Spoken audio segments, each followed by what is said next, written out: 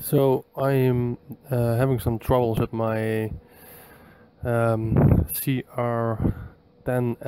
that I have just set up, and I tried to print something, but as you can see, just when it's done heating up, it says SD card removed, and right after that, card inserted.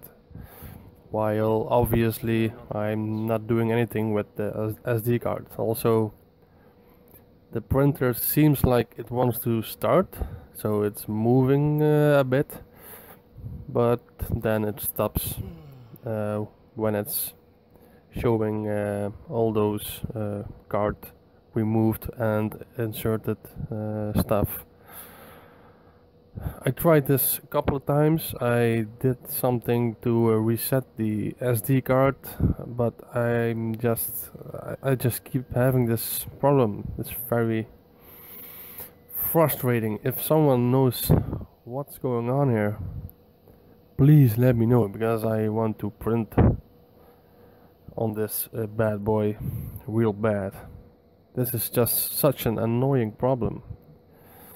I can't tell you how much I hate this.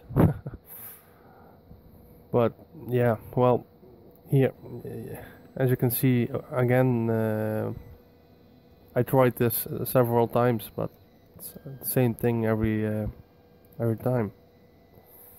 I did. Also tried to do the original default cat file that comes with the printer. So, and I tried some files that I made my own. It's the same thing every time. So please, if someone knows what's going on, let me know. I will be very thankful. Have a nice day, everyone.